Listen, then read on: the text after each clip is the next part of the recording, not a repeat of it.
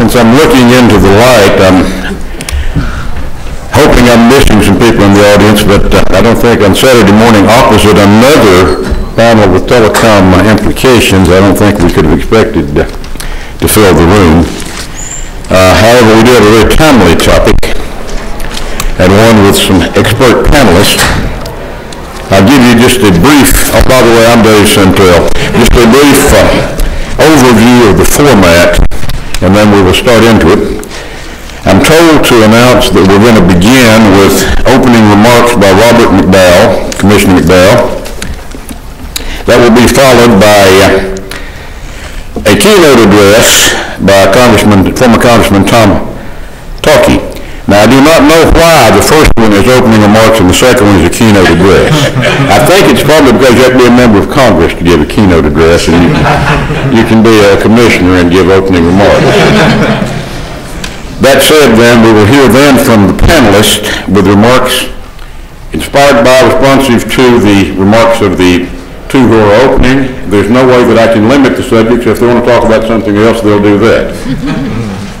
To let you know who you're hearing from first, and I will pop up and tell you about Congressman Tauke at the end of this, and then I'll tell you about all the panelists at once. But Robert McDowell was appointed to his seat on the Federal Communications Commission by President George W. Bush, confirmed by the Senate in 2006.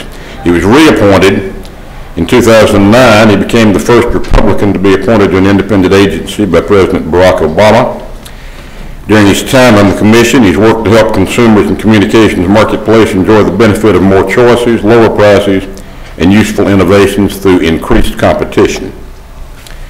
Commissioner McDowell has had 16 years of experience in the private sector communications industry before coming to the commission. Immediately before joining the FCC, he was Senior Vice President for the Competitive Telecom Association, an association representing competitive facilities-based telecom services providers and their suppliers. There he had responsibility involving advocacy efforts before Congress, the White House, and the agencies. He served on the North American Numbering Council. Before ComTel, he served as Executive Vice President and General Counsel of America's Carriers Telecom Association, ACTA, which became part of ComTel. He graduated cum laude from Duke University, which means he had the good fortune to be close to the University of North Carolina. Then served as legislative aide, then finished law school at William & Mary, joined the Washington firm of Arter and Hatton, Washington office of Arter and Hatton, and from there you know the rest of the story in the telecom. So we'll hear next from Commissioner McDowell.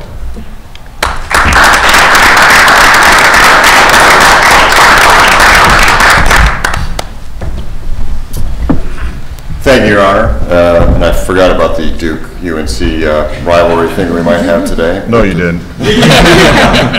UNC looks good this year, though. They look good. You didn't see them last night. Oh, no, I didn't. Missed it. That statement is no longer operative. Very good. Well, we'll just skip right over that. Duke looks good this year, though. Well, so far, we're not going to. They're cursed because they're preseason #1, and that's always a curse for Duke. It's usually good for North Carolina. But thank you, Your Honor. And somehow I feel compelled to start my remarks with the following words. May it please the court. And usually when Judge Sentelle meets an FCC employee, that's how the conversation begins. But in any case, in all seriousness, it's terrific to return to the Federalist Society National Lawyers Convention. I think this is the third, maybe even the third time I've been here since I've been a commissioner.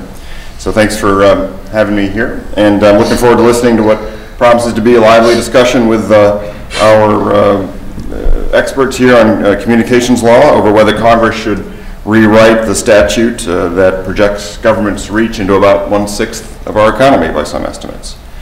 And of course, only lawyers could look forward to discussing the finer details of such topics on what is otherwise a lovely Saturday morning. So thank you for coming. And being a lawyer myself, I'm delighted to be here.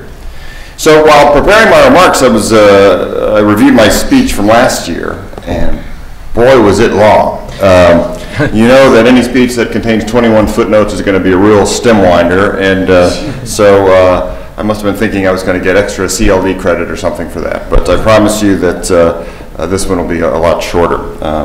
But as I read through last year's speech, I realized that I could give pretty much the same speech today, and don't worry, I won't. But at least I'm not going to give all of it. But in some ways, the debate over whether the FCC should regulate internet network management hasn't changed much in the past 365 days. On the other hand, I've heard a lot of chatter from the communications bar, Wall Street analysts, reporters, just in the past 72 hours. And this morning, speculation abounds. And let me just say at the outset that as a commissioner of the Federal Communications Commission, appointed by 2 presidents and unanimously confirmed by the Senate twice, that I have absolutely no idea what the FCC is going to do when it comes to net neutrality, when or even if. So I'm going to talk about this morning what I do know. One question, however, regarding the Commission's authority to regulate internet network management under Title I has been answered, and correctly, in my view, by the DC Circuit in its decision in the Comcast v. FCC case. And just to refresh memories, or for those in the audience who may not know, I dissented from the Commission's 2008 Comcast order because, for starters, I did not think that the FCC had the power to act as it did. And in April, a unanimous panel of the DC Circuit thought likewise when it held that the Commission failed to show what underlying statutory mandate provided the legal foundation needed to claim Title I ancillary authority to regulate this part of the Internet. The court did not go so far as to say that the Commission had absolutely no authority to act. It merely determined that the FCC failed to make its case. The court reminded the Commission that ancillary authority had to be related to some mission explicitly authorized by Congress. When it comes to regulating internet network management, however, Congress has passed no such law. That last part was my part, not the court. After repeated and exhaustive reviews of the statute and the record, I still can't find anything close to a congressional mandate for the FCC to regulate information services, as some have proposed for years. Although Congress has not passed legislation on the matter, it has not been silent either. In the past year, a large bipartisan majority of Congress, now when's the last time you heard those words strung together? A large bipartisan majority of Congress warned the Commission against trying to issue net neutrality rules. More than 300 members of Congress, including 86 Democrats, have demanded that the Commission abandon its proposed course and leave this issue for Congress to decide. And it is my sense that the volume behind this message will only increase. Just a hunch. Some are guessing that the FCC could try to adopt rules that look something like the legislation recently drafted by the current House Energy and Commerce Committee Chairman, Henry Waxman. In addition to barring a classification of internet access services under Title II, the old telephone laws from the 1934 Act, the Waxman draft bill contained a sunset provision that would end new Title I regulation of network management after 2 years. In short, the bill was designed to be temporary or interim. Those who may think that the Commission will escape another appellate rebuke merely by labeling a new Title I order as interim should reevaluate their strategy. Although courts generally have been deferential to an agency when it issues an interim order, it helps an agency's case tremendously if it can point to some facts to justify such extraordinary action, such as an emergency, a real emergency. In the case of regulating internet network management, where is the evidence of an emergency? Should administrative agencies be allowed to regulate far beyond the bounds authorized by Congress merely by labeling an order as interim? If so, wouldn't agencies' legal powers essentially be unlimited? Wouldn't Congress become irrelevant in such a scenario? Appropriately, this morning's panel is intended to focus on what Congress should do when it comes to updating America's communications policy. But before I go further, please keep in mind that I subscribe to the philosophy that I, as a commissioner, shouldn't tell Congress what to do. Congress tells me what to do. But whether policy changes affecting broadband internet access services emanate from the FCC or Congress, a plethora of important threshold questions abound. And I hope that legislators would ask all of them and then some. Among them, and I have asked some of these before, but I always like to begin with the first threshold question. Is the broadband internet access market broken? If so, can only the government fix it? In other words, where is the evidence illustrating that today's deregulatory model, the same model that has been in existence since the internet was privatized in 1994, has failed? Hasn't today's model produced the open and freedom-enhancing internet that has thrived so amazingly precisely because governments have kept their hands off of it? Isn't it the greatest deregulatory success story of all time? How has the factual landscape changed since just this past January, when the Department of Justice examined this market and concluded that no evidence of a concentration or abuse of market power existed that would warrant regulation? What has changed? What would be the international implications of the U.S. expanding government intervention into this area by reversing hands-off policies, bipartisan hands-off policies that have existed since the Clinton-Gore administration? Would U.S. regulation spark an international chain reaction of internet regulation? How could the U.S. justify being more regulatory than the European Commission when its chief digital agenda policymaker just last week announced that she opposes new regulation of internet network management? Wouldn't some proposed rules cause irreparable harm to network operators by affecting their ability to raise crucial investment capital needed to modernize their networks, not to mention irreparably harming their ability to innovate? Isn't there a likelihood of success on the merits because of the lack of even implicit statutory authority? Most importantly, one can't speak at a Federalist Society event without mentioning the, very good, louder, Brian. Louder. Very good, thank you. The Constitution. Thank you. Of course, you were there at last year's class where I asked the same question, so you had a little bit of fun.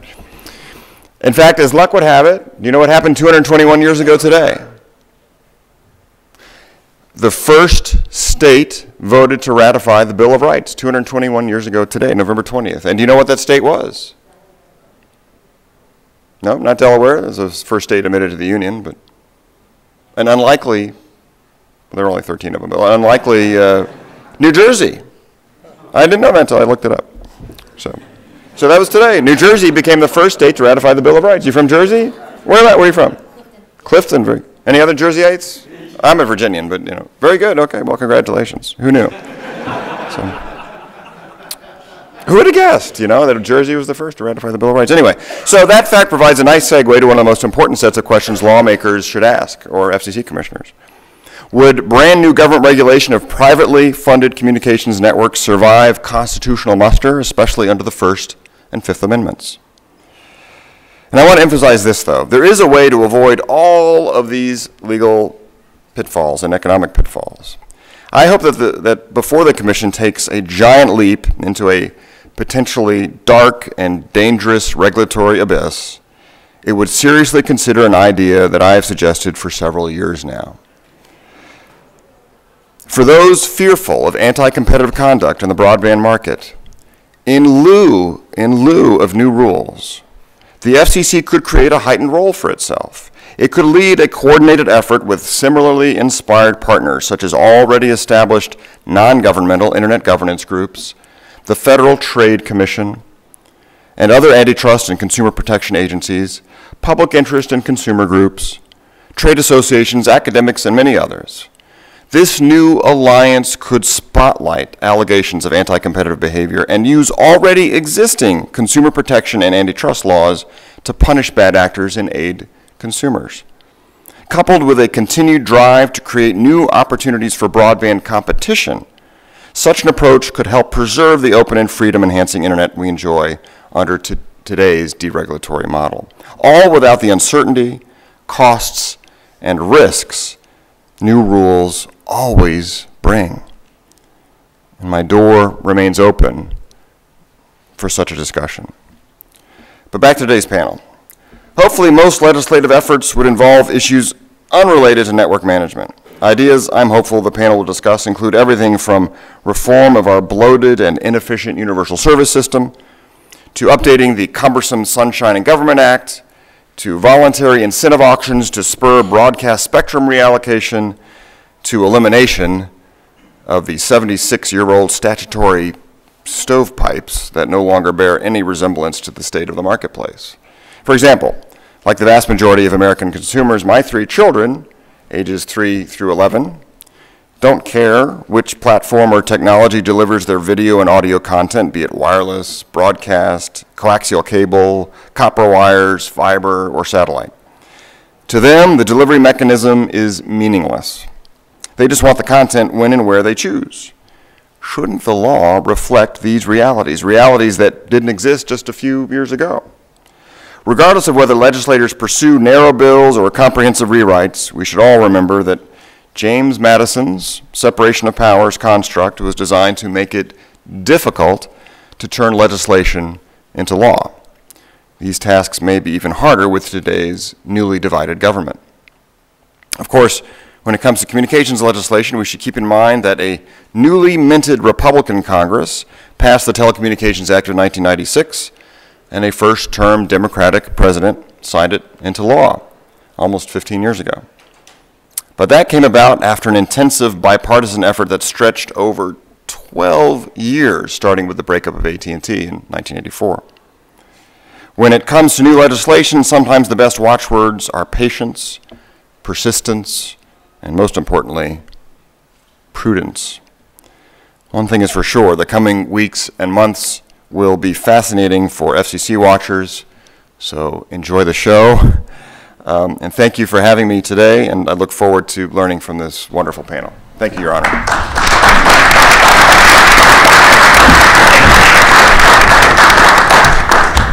Next, we're going to have our keynote address. Congressman Tauke, former Congressman Tauke, is Executive Vice President for Public Affairs, Policy, and Communications of, is this in here somewhere? Verizon, excuse me. They keep changing its name, you know. As the company's senior policy executive, he's responsible for the development of Verizon's public policy positions and advocacy in the local, state, foreign, and international levels. He serves as a member of Verizon's Leadership Council. He came to Verizon, and this is what I was kidding about, it through NYNEX, a predecessor company of Verizon, in 1991. Tauke was a member of Congress representing Iowa's 2nd Congressional District from 1979 to 91. He was a member of the Telecom Subcommittee as relevant to this occasion, along with some other committees. Served as a member of the Iowa General Assembly from 75 to 79. He's past chairman of U.S. Telecom Association, currently serves on the board of directors. He's Bachelor of Arts is from Loras College. His degree in law is from Iowa College. Congressman Tauke, thanks for coming.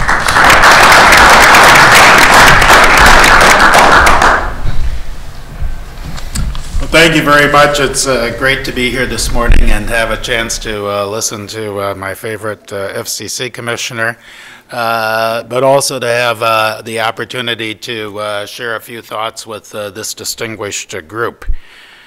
I generally do not read prepared remarks, but this morning I am going to, not because they're so profound, but because I have great respect for this organization. It was a wise person who first said, if it ain't broke, don't fix it. The obvious corollary is, if it is broke, fix it. Today we'll discuss what ain't broke and what is. The internet ecosystem falls into the ain't broke category. It is working. It is a highly innovative sector of the economy that even in tough times dumped tens of billions of investment a year into the economy and created hundreds of thousands of new jobs. It is changing the way we work, live, and play. Yet most of us don't necessarily understand it. When we talk about the internet ecosystem, it's not just the physical broadband and wireless networks built with the equipment of Cisco or Lucent or deployed by companies like Verizon or Comcast. It's not just websites like YouTube or Amazon or Drudge or Netflix. It's not just applications or operating system developers like Microsoft or Google, or device manufacturers like Motorola or Apple, or content creators like Disney or News Corp. It's all of them. The result of all of these players working together is a unique, evolving marketplace that spurs economic growth and innovation at a rate the likes of which we have never seen. Some people call what is happening in the wireline and wireless broadband world cross-platform or modular competition. But a simpler way to think about it is a mix and match marketplace. You have traditional companies, or traditional competition among companies offering services or products that are similar in their focus. Verizon, for example, is competing against cable companies for video customers, against AT&T and IBM for large business or enterprise customers, and against Sprint, T-Mobile, AT&T, and others for wireless customers. But the internet marketplace is also increasingly marked by competition between and among companies that now operate in sectors of the communication space where previously they did not. Just as Verizon has entered the video marketplace, for example, we've seen competition for our core voice service from companies like Skype and Google, cable, and of course wireless. Just to complicate matters, we often find ourselves partnering with companies in one sphere against whom we compete in another. For example, Google, Motorola, and Verizon Wireless are pushing the Droid to compete against the Apple AT&T iPhone. At the same time, Verizon and Apple are combining efforts on the iPad with Verizon's mobile Wi-Fi service. In other words, the terms of competition have fundamentally changed. Everyone is competing as hard as they can by collaborating with whomever they can to help them create new value propositions. As I sat at our board meeting this year, our board retreat this year, it really struck me. A few years ago, when our board met, all of the discussion was about how you either buy it or build it, but the objective was to control it. This year, at our board retreat, we had 5 other CEOs there from companies with whom we are partnering. Bottom line is, the world has changed. All of these companies are at the center of this ecosystem, and all of these companies and the efforts at competition are the consumers. They are the clear winners in this marketplace as they choose among an amazing array of new products and services. So if the broadband internet ecosystem ain't broke, what is? Answer, the public policy framework. When the communications statute was last overhauled, we had the telephone sector, the cable TV sector, and the wireless sector. The statute and the policy structure that was amended in 1996 still reflects that relatively simple, siloed world. But that world has changed, and the antiquated policy framework no longer makes sense. The results of this outdated framework are the kinds of issues that we continue to slog through and which Commissioner McDowell discussed. You know the list: net neutrality, Title I or Title II regulation of broadband, universal service reform, retransmission, and more. The grinding you hear are the gears churning as policymakers try to fit fast-changing technologies and competitive markets into regulatory boxes built for analog technologies and monopoly markets. The resulting dissonance creates uncertainty for all players in the marketplace, and, I might observe, some unhelpful approaches to a variety of issues. For example, in looking at the so-called net neutrality issue, the FCC has considered the possibility that internet traffic could be blocked or degraded, negatively affecting the consumer experience. I might observe we don't have evidence of that, but there's the possibility. The FCC's focus in this regard has been solely on the behavior of internet service providers. But the consumer's online experience can be similarly affected by those who develop the operating systems, the hardware, the web browsers, or the applications.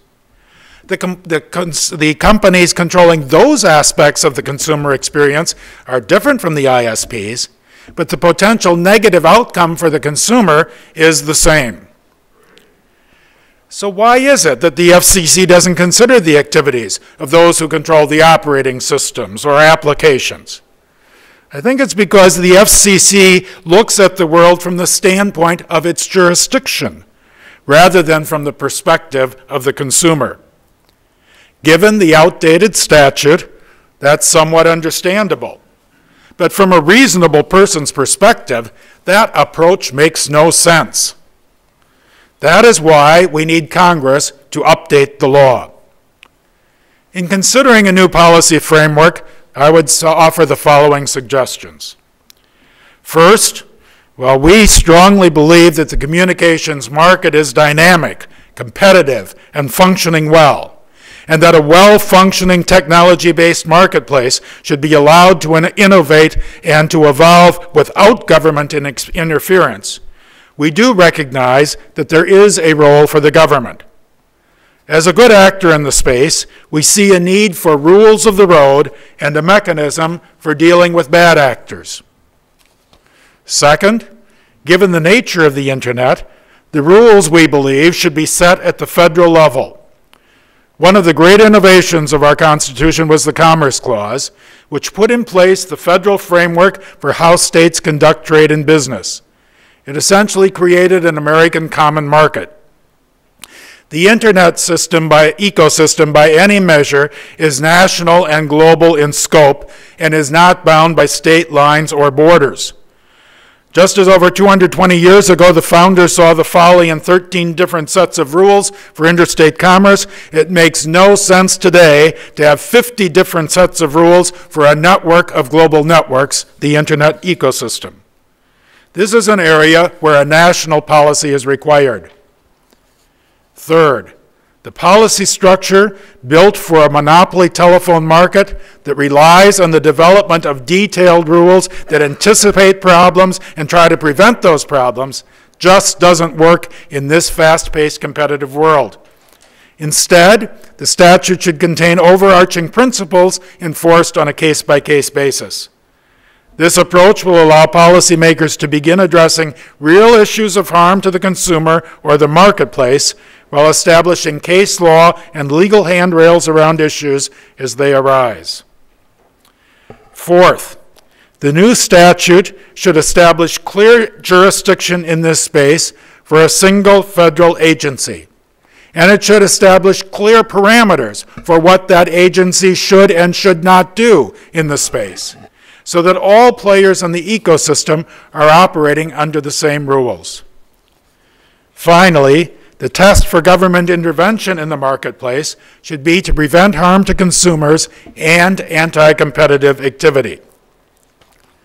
In addition to establishing a new statutory framework to handle competition and consumer issues in the broadband internet space, Congress should also focus on some other pressing matters, specifically cybersecurity, consumer privacy, and antiquated communication subsidy programs. When the Internet got started several decades ago, very few of the Internet pioneers envisioned a future where their experiment would become a global phenomenon and a primary engine for economic prosperity. Now, decades later, the Internet's core protocols are largely unchanged, and they are vulnerable. Criminal elements are able to leverage the Internet's inherent weaknesses, and certain governments around the world and terrorists see it as a future war-fighting domain and a place for espionage and subversion. There are no easy answers here, and much work is already going on within industry and government to address the cybersecurity issue. But if we want to ensure the health of these vital networks and the safety of our society, it's important that industry and policymakers work together in a coordinated effort to ensure a secure Internet infrastructure, and the framework for doing that needs to be addressed by the Congress. We also need to ensure that consumers feel safe and secure as more and more of their personal lives are conducted online. Broadband is enabling such great opportunities in such areas as banking and healthcare monitoring, home security, and education. We want consumers to feel comfortable using more of this empowering technology. And that will only happen if they feel confident that their private information is secure and protected.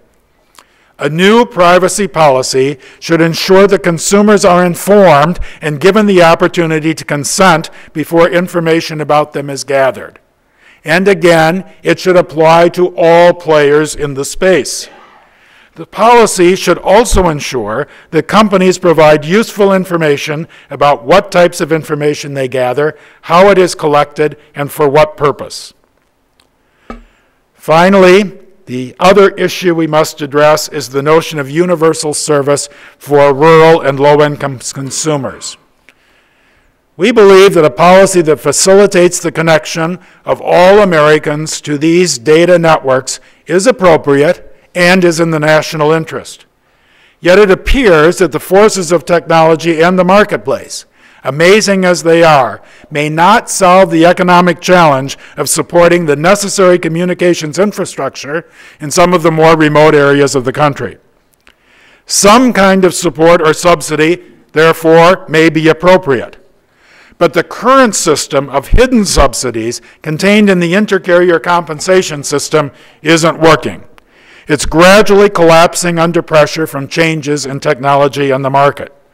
We need to rethink our approach to supporting a communications infrastructure in rural America. In addressing the needs of lower-income households to access communications networks, we should look at the model for other consumer-assisted programs, such as food stamps. Now, I know that's not everybody's favorite program here, but that system works because the consumer receives direct support from the government and then makes choices in the marketplace. While it may not be your favorite program, let me submit this thought. If instead of food stamps, the Agriculture Department sent the dollars directly to the grocery stores and then wrote rules telling the grocery stores how to distribute food to ensure the needs of low-income residents were met, I don't think we'd have the efficient food distribution system we have today. Yet in our industry, the dollars go to the providers, and then the FCC writes rules, and that approach simply doesn't work in a competitive marketplace. In the new world of communications, any subsidy should be targeted to consumers, not corporate intermediaries. As we discuss the new telecom statute, as well as how best to address other challenges relating to the internet space, it's important to remember our overarching goal. We want a competitive, consumer-focused internet ecosystem that encourages investment and innovation. The power of broadband to stimulate economic growth, create new jobs, and expand opportunities for all of our citizens comes directly from the dynamic, churning, innovative stew we see in the internet marketplace. This amazing ecosystem is not only an economic engine for our nation, it also holds great promise for improving the delivery of health care, revolutionizing our approach to education, and improving our transportation systems and electric grids. It is a platform that will deliver on the American dream and give our children a quality of life better than our own. That is why we cannot allow regulators to impose limits or outmoded regulatory structures on this dynamic ecosystem. That is why we do need Congress to replace the current statute with one that is in sync with today's communications technology and marketplace. Thank you very much.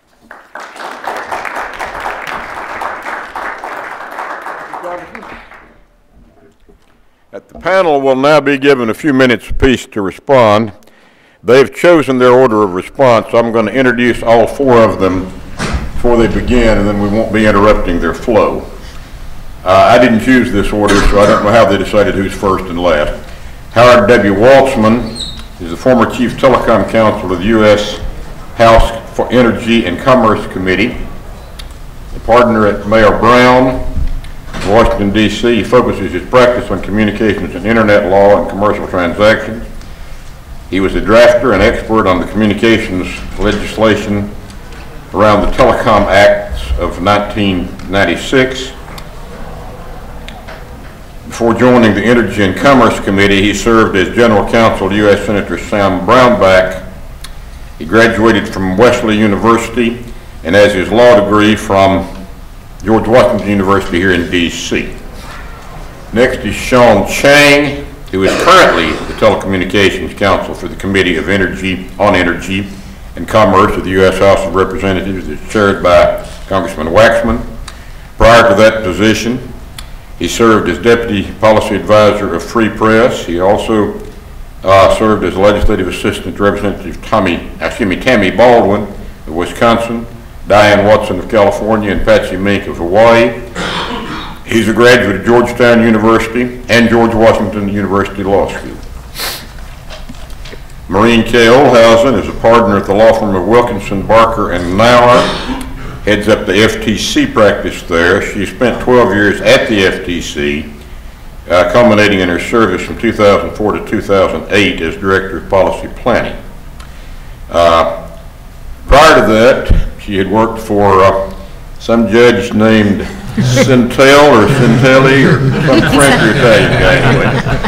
And she is a graduate of the University of Virginia and of George Mason University Law School, where she now teaches classes on privacy law and unfair trade practices. And finally, Parul Desai is Communications Policy Counsel for Consumers Union, the nonprofit publisher of Consumer Reports. She works out of the Washington, D.C. office, manages the organization's advocacy efforts on cable, wireless, telephone, and internet policy. Prior to that, she served as Vice President for Media Access Project, a nonprofit public interest law firm. Prior to MAP, she served as in-house counsel to MicroStrategy, Inc., McLean, Virginia. She was an associate in the Telecom, Media, Technology, and Litigation groups of the law at Crowell and Mourning. She's a graduate of New York Law School, where she participated in the Media Center, and her undergraduate degree is Rutgers, in the first state to adopt the bill. I would have guessed Virginia. We yield to New Jersey. Okay, let's begin. Well, we were going to flip a coin to decide who went first, but we didn't have a four-sided coin, so they decided to let the guy whose name is at the end of the alphabet, who for years always ends up going last, going first. So thank you to the Federalist Society for the opportunity to let me speak here today. Appreciate the remarks of Commissioner Dow and Tom Tauke before me. I want to pick up on a couple points that Tom made that I think sets a stage for the tension between whether the Communications Act will be rewritten and when. On the one hand, as Tom mentioned, the market's not broken. This entire debate about network neutrality and broadband reclassification has been about a theoretical potential threat to internet openness in the future.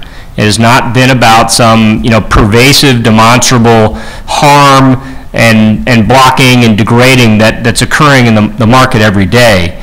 So on the one hand, usually Congress reacts, and often, as Tom knows from his days on the Hill, overreacts when there's a sort of distinctive problem that causes Congress to sort of act with haste. That doesn't exist in the communications market, in particular in the broadband market today. On the other hand, the Act itself is broken. What we basically have is a regulatory framework largely from 1934, though in reality it's not even from 1934, it's from the 1880s because it's based on the framework set up for railroads in the Interstate Commerce Act. And even if you look at the definitions that the FCC has been struggling with respect to if and how to regulate broadband services, you have definitions which have been in statute, as Rob mentioned, for almost 15 years since the 96 Act passed, but in reality are based on the now almost 30-year-old basic and enhanced definitions that the FCC has used. So we're trying to take what is, really a new and constantly evolving service and cram it into a statute that's over 100 years, a regulatory framework that's over 100 years old, and even trying to cram it into regulatory definitions to determine in what part of the statute it should be regulated, that's, approximately 30 years old. That doesn't work, and what that's created is the type of problems that we've seen. I personally think that the Kennard Commission got it right in the Stevens report when it determined that broadband services were properly classified as information services. But the struggle we've had the last couple years has been whether or not that was correct. Obviously, the Supreme Court gave deference to the FCC's view on that, but the existing FCC seems to want to go a different direction. And what that's caused is not just regulatory uncertainty, but market uncertainty. And that means that rather than have investment dollars just free for deployment, further deployment, enhancing networks, there's a lot of capital that's sort of been frozen because investors are discounting whether or not the FCC is going to regulate broadband services under Title II, and even more recently, is the FCC going to regulate broadband services and impose sort of a wholesome net neutrality regime under Title I? And that sort of uncertainty and confusion, I believe is keeping capital on the sidelines, and that's capital that could and should be used to what is everybody's goal, which is ubiquitous broadband deployment and to have the fastest, most sophisticated broadband networks in the world.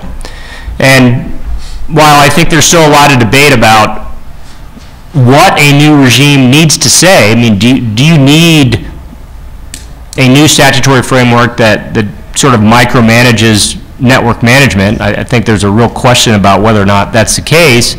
There does need to be clarity from Congress about what the FCC can, and arguably more importantly, can't do in this space. And I think until that occurs, we're going to continue to have the type of wrenching uncertainty that we face right now.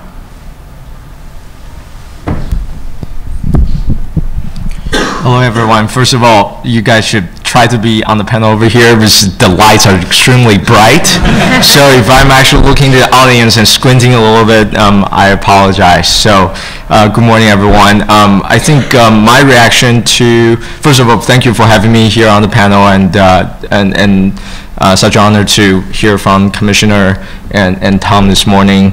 I think I find much to agree with Howard on specifically the issue of uncertainty, and normally it is the time when there are so much uncertainty in the market that Congress steps in, oftentimes at the petition of the industry, to provide the rule of the road that would allow investment to flow and the innovation to occur.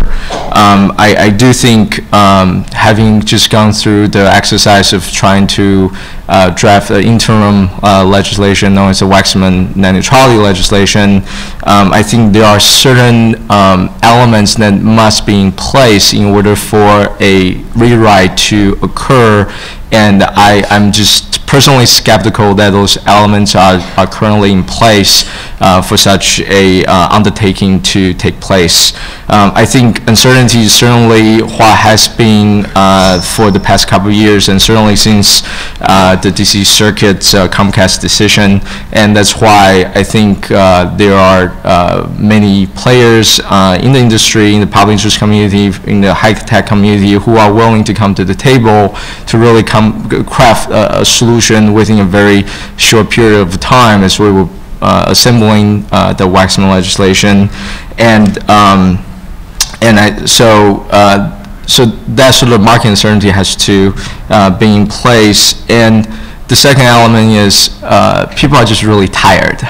people were just really tired of addressing net neutrality over and over again, keep talking about net neutrality. We've been talking about it since 2005, and people were ready to move on. There are a lot of other things in which there are a lot of consensus, and people were willing to really focus on how do we unleash more spectrum so we can improve our global competitiveness when it comes down to wireless services and technology. I think people are coalescing around a set of privacy principles that I believe will be very important in the near term, and also reforming the Universal Service Fund system. So people were tired and they want to put this behind them, and certainly that also urged all parties to come to the table. And so when we look to next Congress, one question that must be asked is, do we have some of these elements that are still going to be in play? Are there still going to be uncertainty? Are there still going to be players that's ready and willing to play ball and really sort of come to a compromise position so we can move beyond some of these issues and come to a set of resolution legislatively? And looking back to what Howard sort of spearheaded a couple of years ago in terms of the last time we really tried to rewrite the Telecomm Act, we had a push for on state franchising or a national franchise for competitive video services.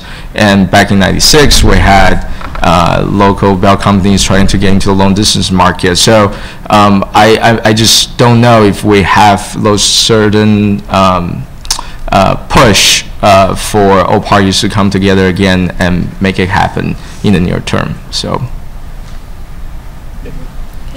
Thank you. Well, one of the things that I, in my past at the FTC did was I headed up the FTC's Internet Access Task Force.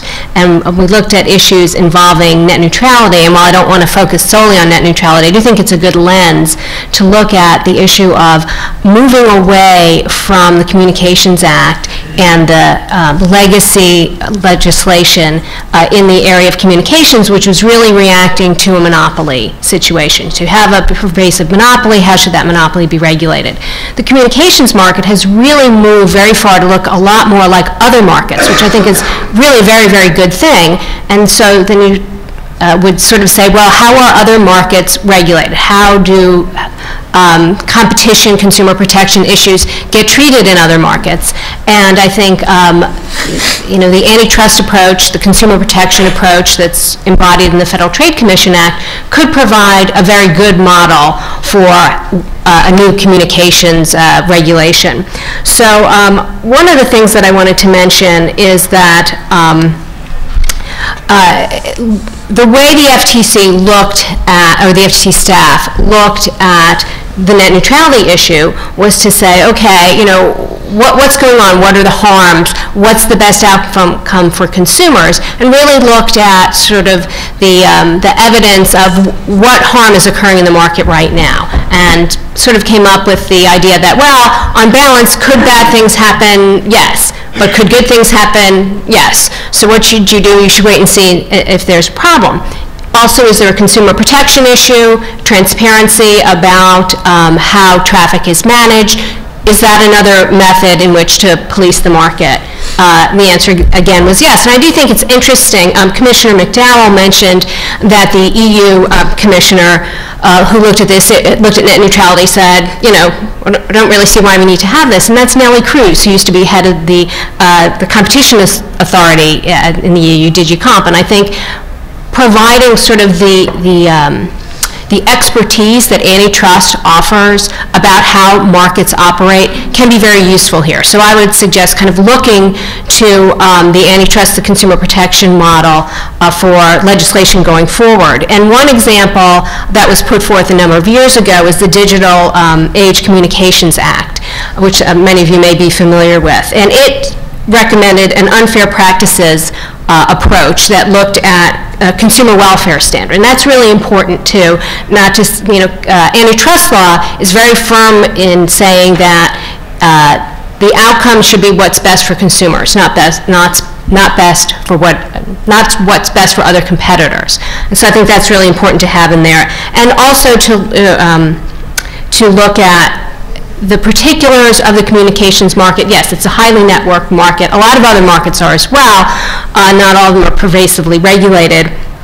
But DACA suggested that there should be limited interconnection requirements, but not in every case, but only where sustained and substantial harm to consumer welfare would result otherwise. And so I think, the antitrust model sort of filtered through DACA might be an interesting path to explore going forward, and what should a new paradigm be for communications regulation. Thank you.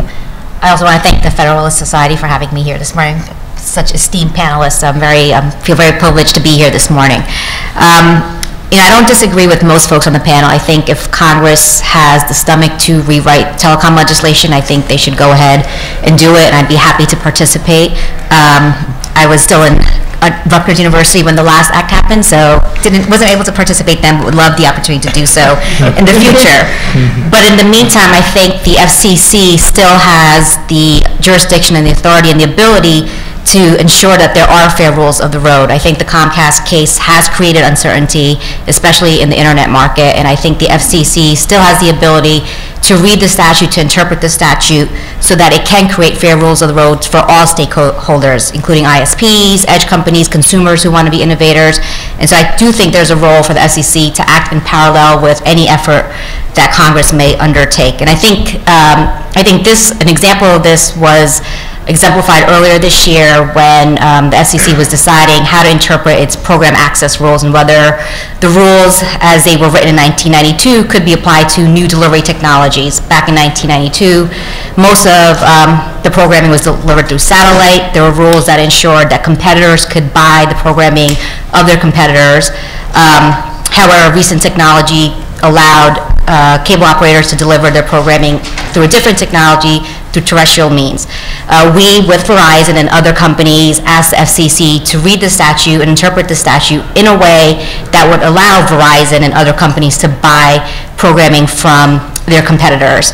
And eventually the FCC was able to and did interpret the statute over Commissioner McDowell's dissent, who did suggest that Congress should act, but we felt that if Congress wanted to act, they could do so, but in the meantime, there should be an ability for competitors to buy programming from other operators so that consumers have more choice and consumers have the access to competition. And we heard the same arguments during that debate, that there was plenty of competition, there was no need for rules, there were lots of players in the market, but the Commission still ended up deciding that allowing for competitors to buy programming from their competitors was a good thing for consumers and for competition. So I think that's an example of how the Commission can continue to interpret the statute through changing technologies in ways that encourage competition and encourage consumer choice. And then, a lot of folks here have mentioned the role for the FTC, and maybe that this should be in the jurisdiction of the FTC. And I can tell you, for someone who represents consumers at Consumers Union, we have millions of subscribers that we try to ensure are protected and are the beneficiaries of good policies. And my concern with an FTC approach, I have many concerns, but one concern would be that it's my understanding that consumers and consumer organizations are not able to appeal FTC decisions. And this is an area that we feel strongly about, representing consumers to be able to appeal decisions that the FTC would make. And I would also add that, an FTC approach, I think, would limit the FCC's approach, which we think has greater jurisdiction, and we agree with that jurisdiction. And I don't know what Commissioner McDowell would do if there was less of a role for FCC. I would miss his speeches on many of these issues if the FCC was more in control of these issues. But overall, I agree that if there's a stomach for rewriting the Telecom Act, then Congress should do so. But I still think that the FCC can continue to interpret the statute, is able to interpret the statute to ensure that there are fair rules of the road in all markets for all stakeholders. Okay. That brings us to the point in the program where you will have the chance to approach the mics and ask questions or comments. However, before you do so, I'm going to ask if any of the panelists or either of the speakers have anything further to add after listening to each other So if you wish to make a comment or a question, you see where the microphones are, you can head for them. I honestly can't see them very well. I would like to identify who you are. It is really bright. Identify who you are and why you're here. Anybody have anything else they need to say before we start with the audience participation? All right, sir. Good morning, Your Honor. I couldn't resist asking questions. Identify who you are. My name is Mike Hurst. I'm an AUSA. Y'all are probably wondering why I'm asking a telecom question as a criminal federal prosecutor, but I used to do these issues. Can I ask the question to the audience first? Who in here has a landline phone still? All right, about 15 of y'all. Okay, the first question I want to ask the panelists, a hypothetical, since we're talking about rewriting the Telecomm Act. What would a world look like if Congress were to completely deregulate Title I telecom services? That's the first question. What would a world look like if they were just to deregulate telecom services like information services?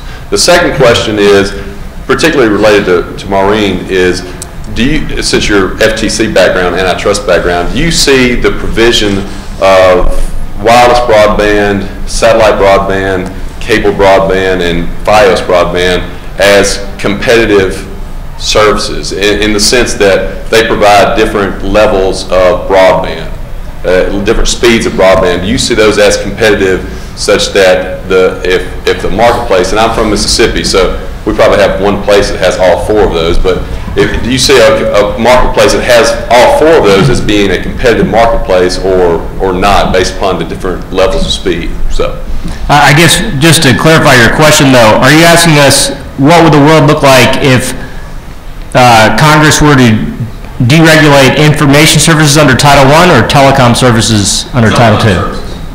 I have reversed.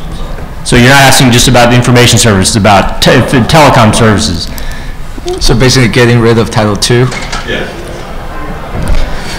Well, I suppose in that context you'd probably have a congressional determination that competition was sufficient to warrant a more of an adjudicatory regime where you had more of, as Maureeen said, an FTC type model of just assessing sort of is there consumer harm after the fact rather than having sort of a proactive, prescriptive, here are the rules of the road that you must follow to enter this space. Yeah, and then it will go into question everything from interconnection obligations to contribution to universal service, all of that. So I don't see Congress doing that anytime in the future. Maureeen, you want to hit both barrels while you're ready? Sure. So on the first one, my inclination would be to say it'll look like every other market. I mean, that there are other markets. There's lots of markets in the U.S. that are, very interconnected. Payment systems, petroleum distribution. Not all of them have all these, prescriptive requirements. So I'm not saying that there's no role, for a regulator in the communications market, but it's really important to look at how other markets already work under a less regulatory system.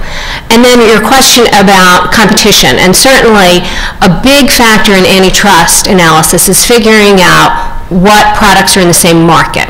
So you look at whether, for the marginal consumer, would a change in price, a significant sustained change in price cause that of one product, cause a consumer to switch to another product.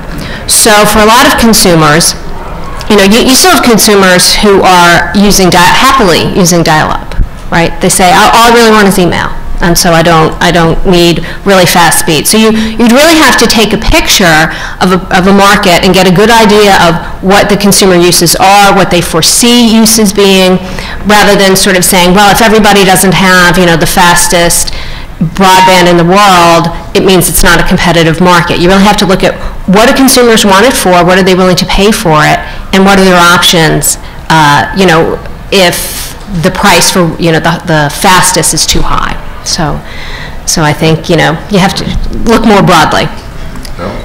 So I'd agree with Shawn that I think it would cause a lot of complications, especially when it comes to USF, and more importantly, for my organization and our subscribers and consumers, just basic consumer protections. What do telephone bills look like? How much transparency is needed on telephone bills? And so I think for us, just the removal of the ability to have any basic consumer protections would cause great problems. Well, if I could just respond, I mean, I do think that there's a difference between sort of economic regulation and more sort of social public safety type regulation. So, I mean, you know, if Congress did remove economic regulation, the, 201, 202 type regulation, I don't know that that would necessarily mean that that would be an end to universal service obligations. It obviously have to be addressed explicitly in the legislation, but I could certainly see a world where you would still have social public safety related obligations even in the absence of economic regulations. Sorry. Just quickly, I mean, that might be true, but I think the question was what would happen if you got rid of Title II, and that Title II involves USF and consumer protections, and so if there's subsets that remain, that would be great, but an entire removal of Title II would, I think, cause problems on those issues. I can tell you're dying. Well, I don't know if I'm dying, but first of all, I was going to make the point that if we're eliminating economic regulation, the world would work a lot better. Just think about it. In the internet space, you don't have all this economic regulation governing the exchange of traffic and other factors, pricing, anything like that. And, it's all working really well, and it's worked for a couple of decades really well. So I don't think that if you eliminated economic regulation that there would be any downside. In fact, things would start to happen so that the structures that are in place and are in sync with the economic realities of life. And companies would have to change the way in which they do business in order to reflect what really is the value of the products and services they offer given today's technology in today's market. And you would see more rapid change in technology in the delivery of some communication services by getting rid of this structure that holds in place the old world.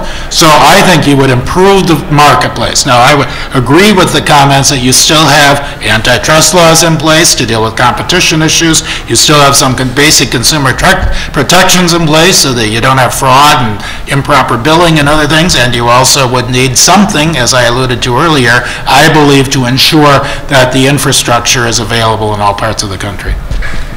Commissioner, do you feel, okay. Next question. Good morning, Hans Haney. So I didn't hear anyone allege that the world is going to come to an end if Title II were eliminated. My question is a follow-up. Does anyone believe that the Federal Trade Commission, pursuant to the FTC Act, does not have jurisdiction to combat deceptive business practices or unfair competition in the broadband market? I'll take a first whack at that. If broadband gets reclassified, it may lose that jurisdiction because the FTC is a common carrier exemption. It interprets that exemption fairly narrowly to say it's a common carrier, acting as a common carrier, and in the broadband connectivity competition report that the FTC staff issued in 2007, we did talk about that, that because broadband had not been deemed a common carrier service. So I think that, that's another issue to think about in the whole debate about net neutrality, is if you're trying to give, more protections to certain things, you might also be losing the ability of the FTC to reach some things that it can reach now. Anyone else?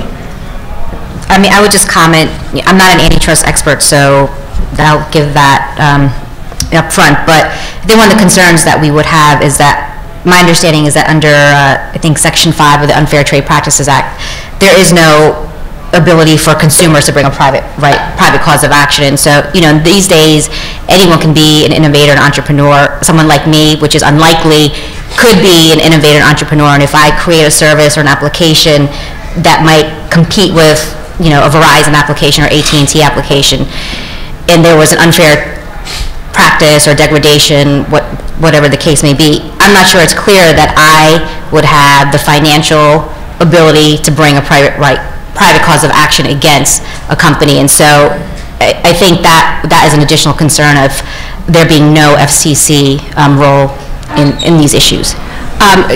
So under the FTC Act, it's true that there's not a private right of action, but under the Sherman Act, under the other antitrust laws, there can be.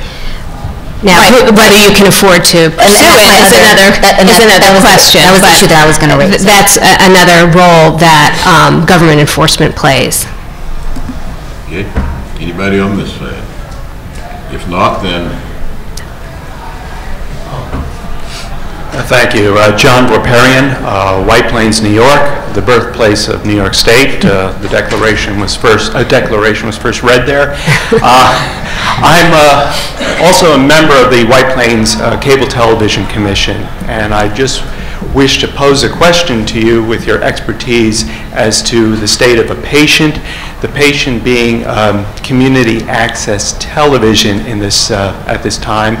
I've noticed back in the early 90s, the PEG channels, public access, education access, and government access, it was very clear, the delineation that it was strictly the electric mirror cable television which the community received that information.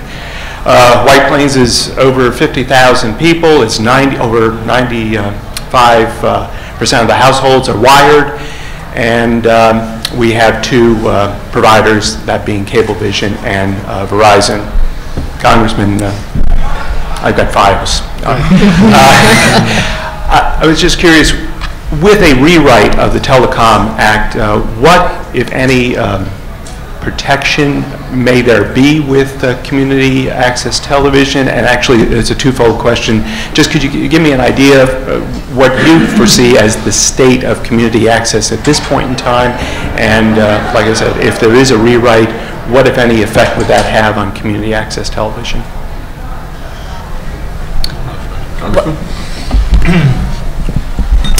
Well, I'd offer a little larger observation. The whole cable model, in my view, is collapsing. The notion of having an aggregator of cable channels that is going to deliver services in the way we have been doing it over the last couple of decades, well, I guess last 50 years, I think is going away. The economics aren't working anymore. The economics aren't working for a variety of reasons, but one major reason is because the advertising revenue used to support content and infrastructure. So whether it was in broadcasting or through cable mechanisms or others, the advertising revenue went to support the development of content and and infrastructure. Today, the advertising revenue is going to search engines and other players and is not going to the content providers and the infrastructure providers. So the content providers are looking around and saying, where do we get revenue? And they are deciding to try to get it from the infrastructure developers or providers because that's who is carrying their content. So the infrastructure developers are raising the prices to consumers, the end user, because the price of programming is going up. This model isn't sustainable because people can go online now and they can get a lot of content. So the whole model is going to be replaced. What that model is, I don't know, but I'm pretty sure it's not going to include a structure such as we've had for Cablevision with mandated local PEG channels, public educational and governmental channels. So we can enjoy it while it's here, but that ain't sustainable going forward, in my judgment. And so I think that, I doubt that Congress is going to be able to figure out a way to legislate it to make it work in a new world of online delivery of video services. I was just going to add that I agree with Tom that the model's changing and at certain point it's not going to be sustainable. But I think the question is, do you see the social value of having the type of PEG services channels that currently are in existence are slowly dying?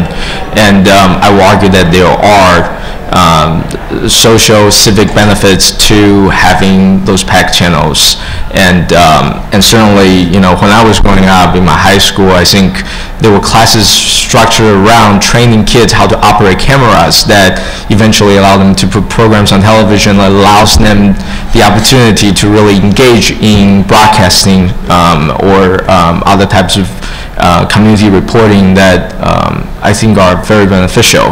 I think if Congress does take up a rewrite, I think there's a very easy small fix on allowing franchise fees to go into not just supporting capital expenses, but also other type of expenses like hiring and paying salaries and stuff like that, which I don't think was intent of the drafters at the time. It was put in statute to have that very narrow limitation. So, but how far that's going to go in terms of sustaining pay, that's a question that I think Tom's correct on that. I would just add, one other issue that this would fall under. I think Shawn is absolutely right, and I think the other thing we'd have to think about is, will there be a national franchising law, or will it still be state franchising? And if it's still state franchising, that's something states can decide individually if they want PEG channels. So I think that'll be another issue. Is this going to be a more of a national franchising issue or a state franchising issue? Well, I mean, as Tom mentioned, I think Shawn agreed with, the current cable model is evolving. And I think one particular way where it's evolving is this whole notion of linear programming, which is really what the '84 Act was based on. Was, here's the model. You're going to have linear programming, and PEG rights are sort of hooked to, certain expectations about being in linear programming, where channel placement on linear programming. I think to the extent that Congress were to reevaluate those rules, to the extent that there are going to be PEG programming obligations, I would think that they would probably be ripe for,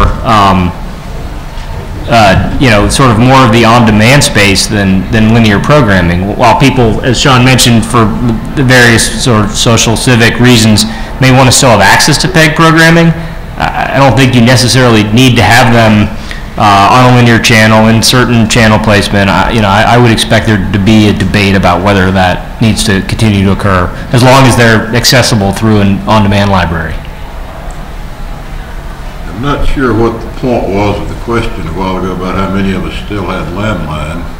I've been thinking ever since then that I remember when not only was that the only thing there was, but they didn't even have dials on the front of it.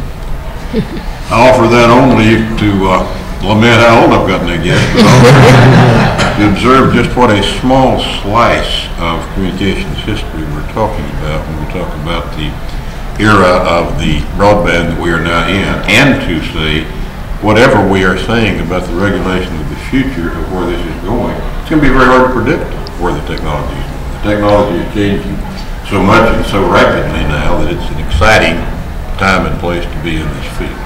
Excuse my interruption, irrelevant as it was. Howard Lim, New York State Conservative Party. Many, if not most, of the members of Congress closely associated with net neutrality were defeated and will not be returning to Congress in the next session. I was wondering if each of the members of the panel would comment on what they consider, what they think the will of the new Congress, particularly in the House, will be in regard to net neutrality and regulation of the internet, and the direction they see the Congress going in the future. Who wants to bat that one? I guess I will. Okay. Well, as I think Rob alluded to earlier, you had a majority of the members of the 111th Congress come out in opposition to the reclassification of broadband services.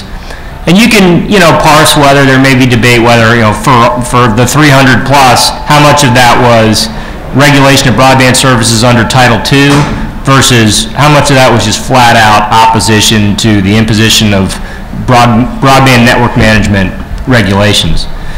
But I think certainly, you saw every House Republican sign a letter in opposition to what the FCC was doing. And so I think it's pretty clear when you look at the Republican leadership of the House and the 112th Congress that there will be a pretty strong opposition to the FCC moving forward with net neutrality rules under Title I or Title II.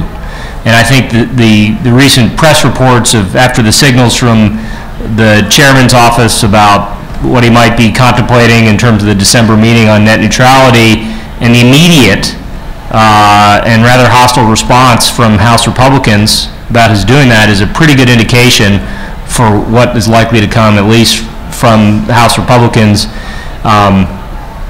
that are returning to Congress. And I would expect at least a lot of the incoming Republicans to share those same views, because this is a class that is very suspicious of government involvement in the free market. I'm going to sidestep the question exactly. So, but I think it is interesting, and that's why I have a somewhat more pessimistic view of, whether or not Congress is going to undertake a rewrite of the Communications Act, which is that going back to, again, the experience of the Waxman legislation, when you have some of the major players in the industry, whether it's on the provider side or the edge tech companies and consumer groups, including Parul's own Consumer Union, all coalescing around a set of principles, legislative principles that would put a lot of uncertainty behind us, and yet we were not able to gather the sort of bipartisan support that we thought would be forthcoming. I don't know what more we can do. If the industry is asking for it, if the consumers are asking for it, if everyone is asking for it, and still there was no action. So let me just leave it there. Anyone else? Rebuttal? Seeing none, is there another question from the mic?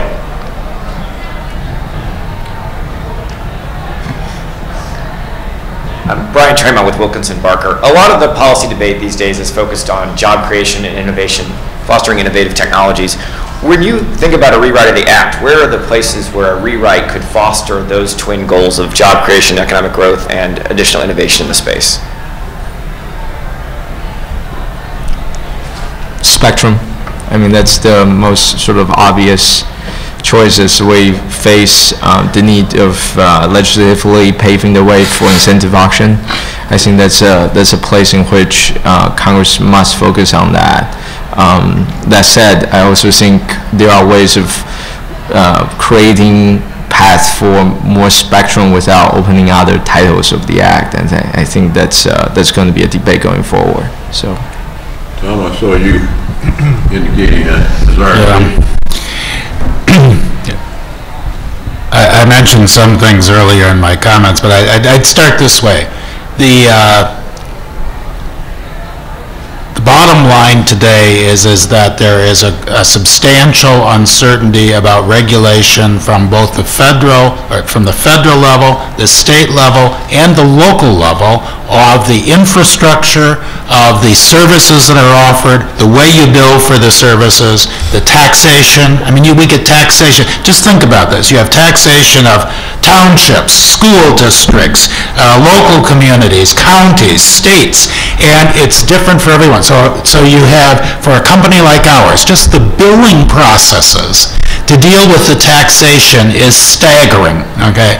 Then you have all these state requirements for what you should put on the bill and how you present the bill. So that varies from area to area. Just the billing process and the regulation of the billing process and the role of government in that process is costly, exceedingly costly, and that cost is borne by consumers.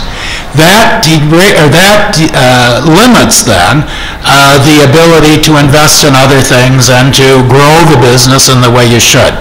So that's just one small area, but all of these other things we've been talking about, the way the universal service system is structured, the way the intercarrier compensation system is structured, all of those things have economic impact on the industry. Then you have the concerns about what will happen with new innovations. So right now, we announced this past week, we want to make the cell phone your credit card. Okay. So then you think about all the rules. What will the FCC do with that? How are they going to look at that? How will the SEC look at it? I mean, the rules are staggering. I'd just say that as a player in the industry now, as you try to take this industry that is bound by the Communications Act and this unique agency, the FCC, and these state public service commissions, and you try to make that into a totally different industry, that the role of government and the regulations of government really hamstring your ability to do it, and they delay progress, and they make progress much more costly. So I'd say it's jobs, it's productivity, it's economic growth that would be unleashed if you could somehow untangle the mess that governs the industry today. Any other comments? If not, then, once again, is anyone from the floor who wishes to ask or comment? Normally, I just permit asking, but since things are a little slow, we'll allow comments. Seeing none, we're actually going to get through ahead of time. So at 12:30, we have the luncheon with the accompanying debate in the, I looked in the grand ballroom. If I'm wrong, look on your program. Thank you for coming.